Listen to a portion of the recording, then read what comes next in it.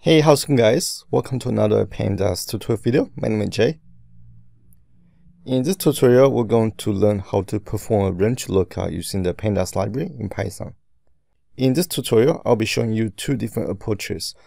The first method is using the numpy dot function, and the second method is to create kind of like a range index object. You can use the index object to look at a value within a range and extract the corresponding value from a different column. So I have an Excel spreadsheet, and I'm going to just give you an example visually so you understand how the example works.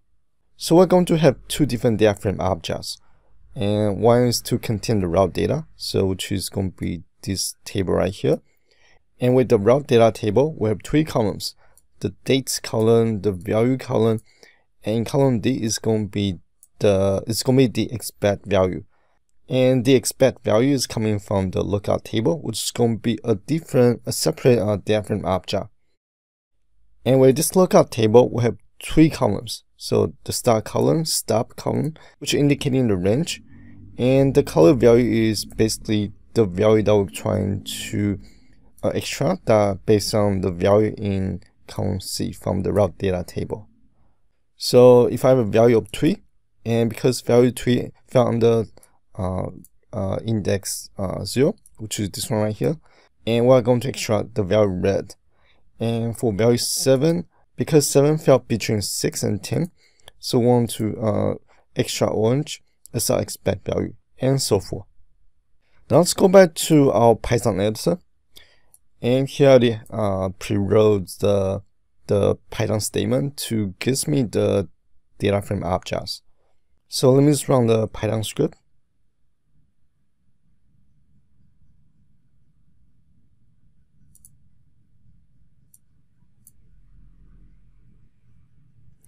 Okay, so we have two data frames. The first data frame object is called df underscore raw data, and the second data frame object is df underscore lookup table. So based on the name, we know the first data frame is going to be our raw data, which is corresponding to this table right here, and the second table is going to be our lookup table, which is going to be this table right here. So if I simply just print the data frame real quick, and this is our table right here, so just the dates column and the value column. And if I print the second data frame object,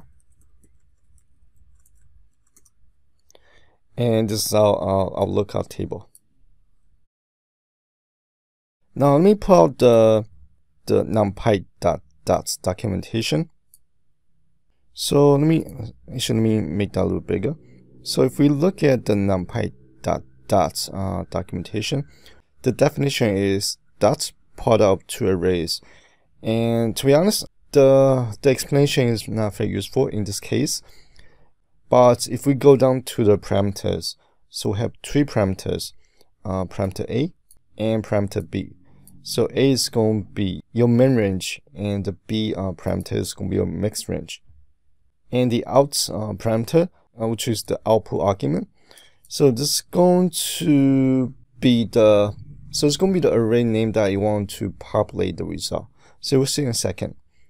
And lastly, the return data type is going to be an ND array, so just be basically just one-dimensional array. And that's basically all you need to know. Now let's go back. So here I'm going to store my result to an object called result. I'm going to use the numpy dots function. Next, we want to specify our condition. So sync the condition kind of like an if statement. We're going to insert two conditions to specify the minimum range and the maximum range. So here I'm going to grab the value from the raw data frame object. And here I'm going to call the value method. And I'm going to extract all the value from the value column of the raw data object. So for the rows, I want to extract all the rows, and for the column, so I'm going to leave that as none. And if I simply just execute the highlighted Python script or Python statement. Oops, there's no, or should be values, not value. So if I let me clear my terminal. So if I simply just run the highlight statement, and here is going to create a one-dimensional array. Inside the list object is going to put every single value into their own individual list object.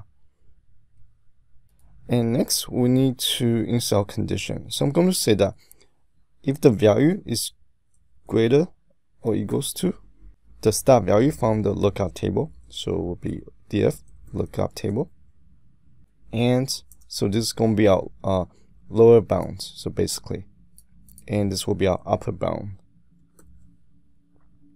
And want to join the conditions using the ampersand symbol. And here, actually, let me just copy this statement right here. I'm going to change the condition to greater or equals to, and this is going to be stop.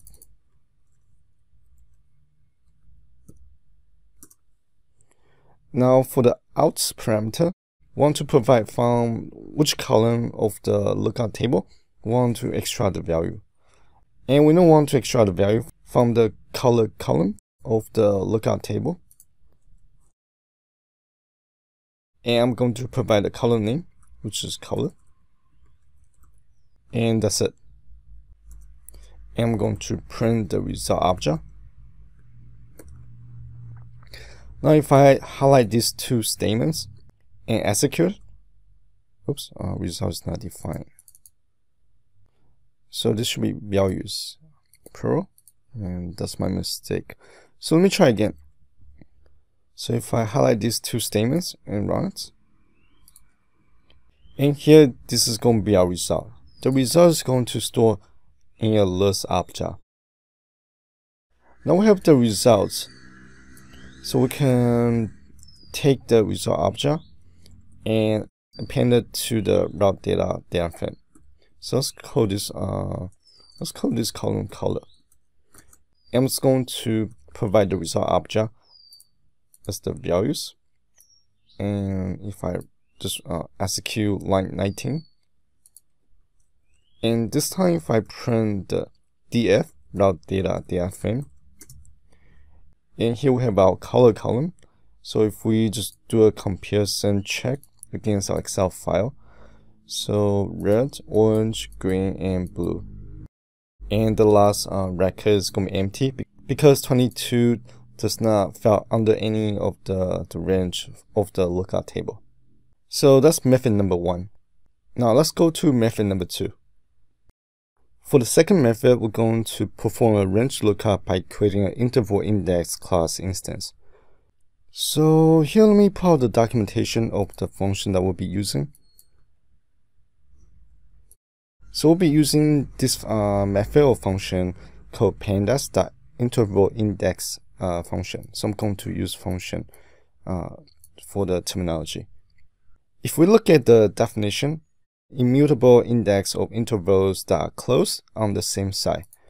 And what that means is, so using the interval index method or function, generally you can have an index that can be dates, just a regular numbers 1, 2, 3, 4, 5, or you can have a range of values. And so that's what the interval index function is for, to serve as a special index object that you can have multiple values stored in an index. The interval index function has 6 parameters, and basically all of them are optional. You can create interval index instance while providing any values to any of the parameters. But if we look at the parameters, so we have data, which is going to be one-dimensional data object. So it can be an ND array, list object, tuple, and anything that's 1D array. And we can specify whether or not it's closed. So that means do you want the interval to close on the left side, right side, or on both ends, or neither. And this one is data type. And copy, so copy just means that you want to make a copy of the object, so instead of using the original object. So you can look at the documentation on your own, and I'll provide the link in the description below. Now I want to go down towards the bottom, so this is what I want to focus on. And so here we have the attributes and methods. So since the interval index function is a really powerful function to use, so I'll be covering in more detail in a separate video. But for now, let's look at the function that we'll be using to do the range lookup. So the function I'll be using is this function right here, from tuples method. And here's basically the parameters. So you accept data and the close, name, copy, and d type. So everything inside the list is optional. And if we read the description, construct an interval index from an array like tuples. So that's basically all you need to know. Now let's go back to our Python editor. And here again, so I already created the data frames. And let me just run this on its own, so that way that I have something to work with. The first step is we need to create our valued objects from our lookup table. So here, my lookup object or lookup data frame is the df grade lookup data frame. So if I just grab the data frame object,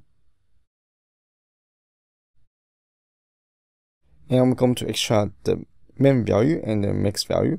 So here I'm going to extract all the rows, and for the column, so it's going to be from the main column to the max column, and that apply. So I want to apply a tuple class, and it's going to be 1, so the first array. And I'm going to convert the output to a list, and like that. So if I just run the highlight statements, and here's so it looks like I have a typo. Let me take a look. Oh, so this so it should be okay. Should be like that. So this should be a string. So let me try again. So if I just run line 16. And this time, I think it worked. So it worked this time. If I just print the value object, and so here, this is what I was talking about. So from the from tuples method, and we construct interval index. So from a tuple object. So this is going to be our index item. So this one will be index number 1, index number 2, index number 3, and so on. Oh, by the way, so I forgot to mention. So when you are creating your lookup table, always start from the upper bound and work your way down to the lower bound. So here I start from the highest range to the lowest range. Now we have the value. So here we can go ahead and create our index object. And I'm just going to just name the object index, index.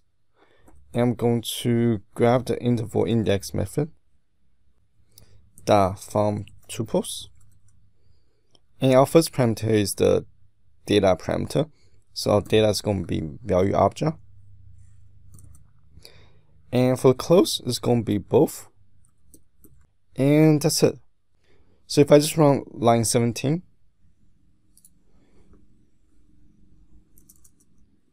and if I print index, and this is going to be our interval index object. So this is what the object looks like. And to grab the corresponding value, so we want to insert a new column to the df students data frame. And we have 2 columns. So student column, which is the name, overall score, and which is just a random score that I use the random function to generate random score between 49 and 100. So let's insert a new column called grade. And from the lookup data frame object, which is the df grade lookup, and we're going to use the loc function to basically insert in the values. And our value is going to be from the index object, and we're going to use the get indexer and providing the score that I want to perform the lookup. So I want to provide the overall score value. So here from the df students, I'm going to reference the overall score column. I'm going to grab the column where I want to extract the corresponding value, which is going to be the grade column. Actually, let me change the column name. So this, let me just do students grade. So that way that it won't be as confusing, because I just noticed that the column name is the same. And we need to convert the result to values. And that's it. Now if I just run line 19, if I just print the df students data frame object, and so this is what we have. So for Joe, because he got a score of 56, so he got a letter grade F. And for Jenn, because she got 76, and that gives her of the letter grade of C. And for Mary, she got 96, so she earned 8 in her, I guess, in her class. Alright guys, so this is everything I'm going to cover in this video, and hopefully you guys found the video useful. And as always, thank you guys for watching. I'll see you guys on the next video.